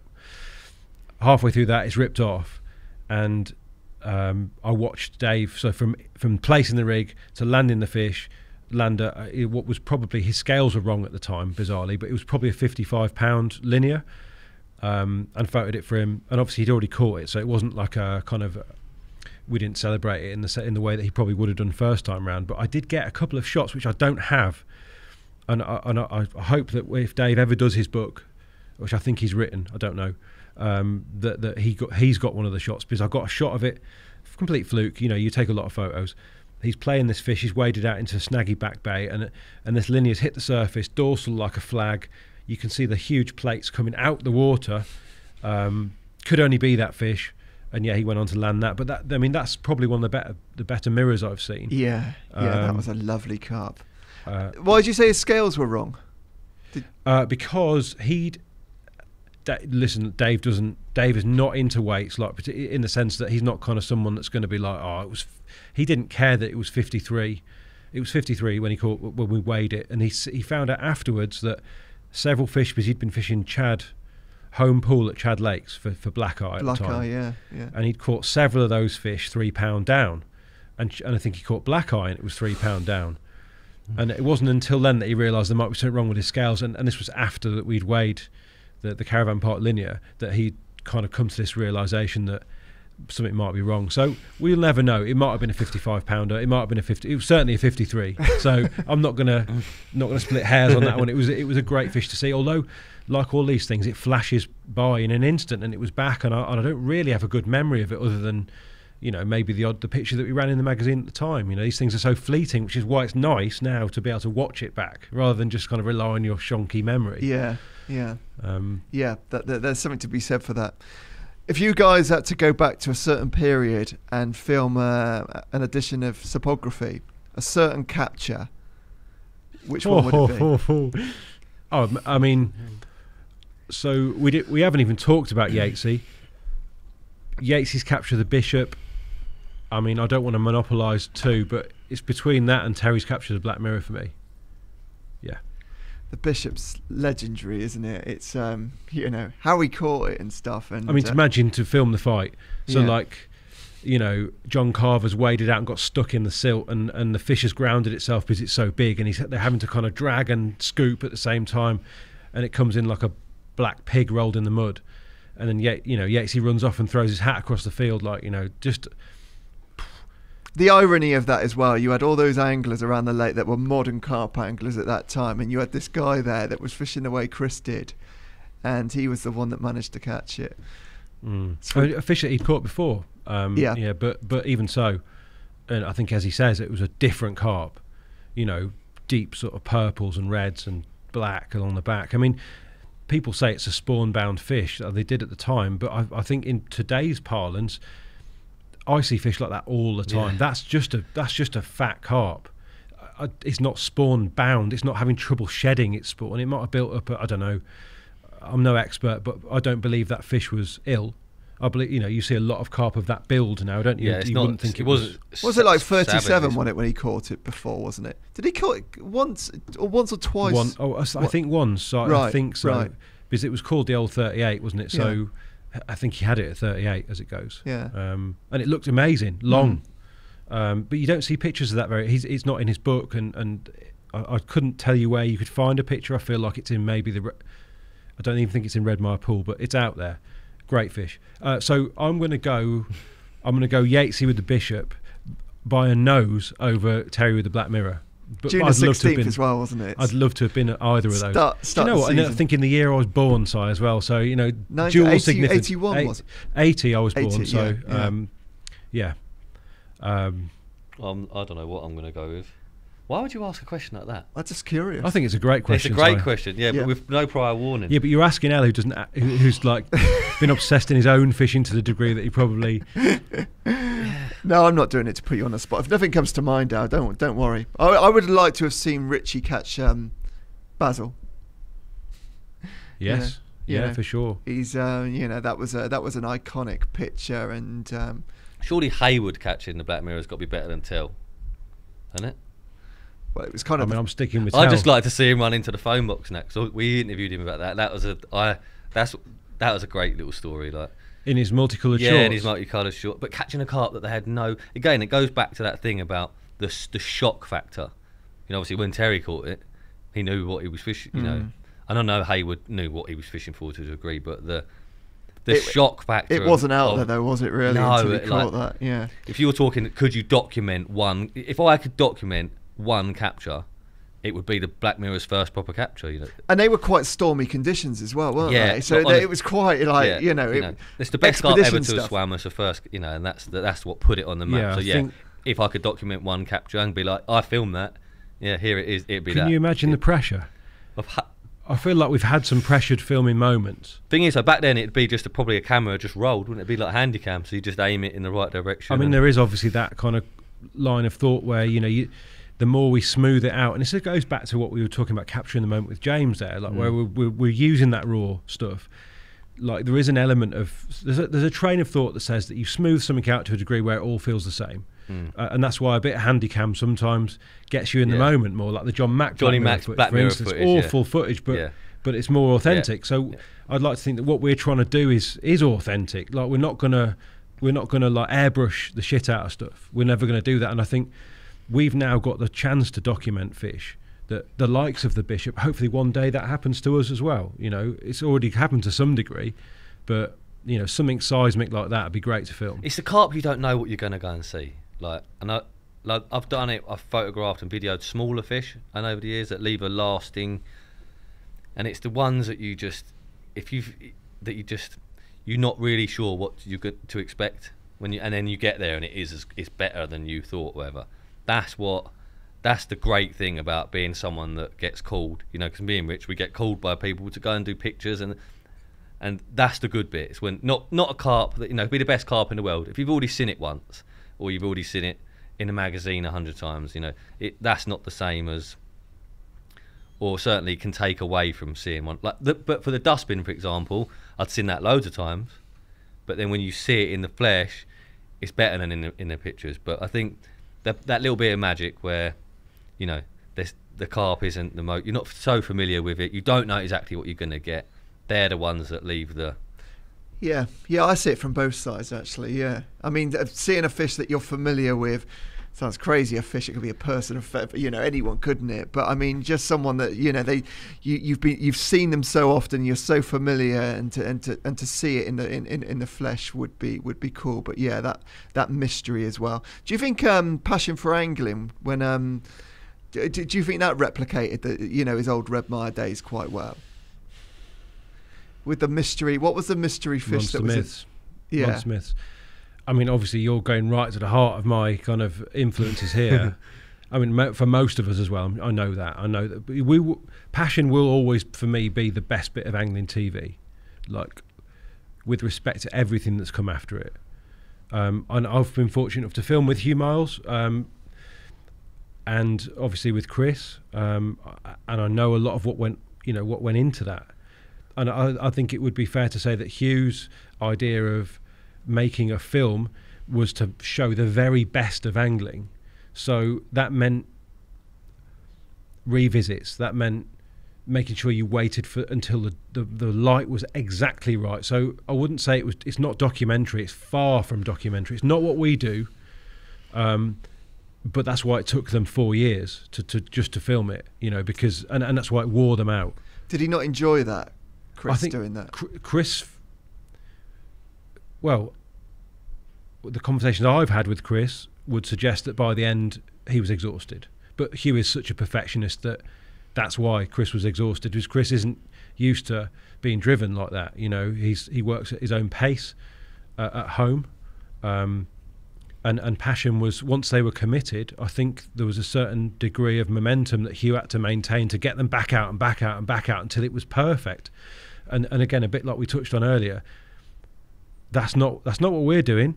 And I don't know if passion got closer than anything I've ever seen to sort of explaining angling. There's no doubt. I'd love to do something like that, Si. I'd love to one day make a film that gets even within the kind of conversation about getting towards the nub of angling like Passion did, but I don't believe it's ever going to be replicated. Well, the myth still stays out there, doesn't it? Because there was the mythical fish that was in the lake, which they never... Harry. Yeah, Harry, that's it, yeah.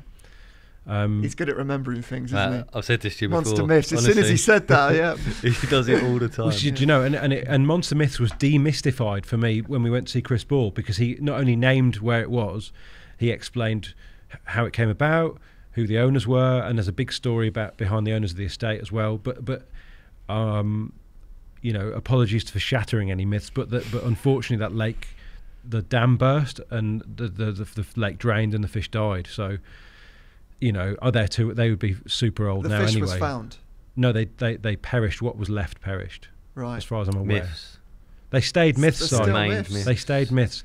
As much as they went back, and Yates, he did catch I think it was a £26 common. He did occasionally revisit, like you would. That's that's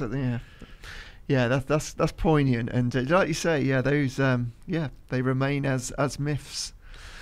Before we wrap this up, where do you see, you know, this digital stuff going? There's a lot going on at the moment, isn't there? With do you guys look outside of the angling industry for more inspiration, or? I think we touched on this kind of, didn't we, the other day? I feel like a lot of the stuff that happens in the fishing industry happens elsewhere first. Do I actively look outside the fishing industry? No. You know, I think a lot of the stuff we make it just happens. We don't do a lot of planning. We tried to this year, but actually a lot of the stuff we do is off the cuff. You know, there's an element of planning to stuff, but we just keep our ear to the ground, and I guess that's all boils back to being in touch with a lot of anglers and quite well connected in fishing, because, you know, we've got loads of friends that do it. We know what's going on around us. A lot of our films stem off the back of that sort of stuff. But I think, yeah, you know, I love Netflix. Like I said to you, I love telly, and you do get influenced by things, or I do, but it's very hard to watch something like that and think, oh, we can do that with Cypography, because we don't. It's just not the style, you know. We, like Rich has said before, we shoot actuality, and it's gone. You know, you don't have the time to make, you know, anything you see on the telly. A lot of the time, they've made it look that way. But yeah, I don't know about. I would just add to that and say that, like, all the lads working in fishing, not just us, it is a really tough gig in the sense that you're working with something that isn't going to play by the rules. We've shot so much, and you're sat there on the last day and you're thinking, we've got a brilliant shoot, we just need a bloody carp, please, because otherwise you're chucking the shoot away potentially, and all that stuff you've shot and all the effort you put in goes to waste. And when it does happen, especially if you're shooting manual focus, or if you don't, you know, you've got seconds to react to something, you've got seconds to make sure that you're shooting all the stuff you need in focus, well exposed, etc., etc., etc., and the fish could still come off. So, in the sense that, can we look outside for inspirations about that kind of thing? Well, there aren't many parallels. So, like, not many people have that element of doubt in their filming landscape. You know, a lot of it, like El said, there's a focus puller, and the shot is planned. There's marks on the floor where they've got to walk to. We know nothing when we get there about how it's going to unfold, and we just do our best to capture that, and that's all we can do. That's the best bit, though, as well. Yeah, like if we did plan it all, and I don't think I'd even want to do it. You know, yeah, because we can celebrate a capture every bit as much as the angler can, and we're together in that moment. And like, as soon as the cameras stop rolling, you know, we're high-fiving or whatever, you know, because it's saved our shoot, and we've got something. That's the thing, you know. You don't, like, when you go fishing, you don't know if you're going to catch anything or not. When we go filming fishing, it's no different. You know, a lot of time I'm fishing and filming or whatever, but that's one of the best things for us, is that you don't know what you're going to get. And if we planned all the captures like they probably do in a film, you watch an epic film, it's all staged, it's all planned. Yeah, no, it's interesting to hear that, because there's even wildlife documentary, anything really. It's there's an element of sort of planning, waiting for something The that kingfisher will shot. eventually. So I got told by someone about all the best this will break people's hearts, but I got told a lot of the kingfisher shots, the best ones, they bait for them apparently. They put tanks in the water, they put fish tanks in the rivers or whatever by their perches. They fill them with small fish, and they sit there with their cameras and they're eating out of a tank. Is that true? Yeah, and the BBC do get into trouble every now and again. Like Planet Earth gets in trouble every now and again when a story leaks about how they got a shot. But the point is, and it's the same with passion, if it engages the audience and the end result is something spectacular, then who cares? That's not something open to us because we're just praying that the guy gets a bite, so we can't stage that. Ultimately, we are totally at the mercy of nature, which is mad. Yeah, that's the way it should be as well, shouldn't it? Keep it like that, guys. Thanks very much for coming on the show. It's been great talking to you both. Cheers, Si. Thank you. Thank you.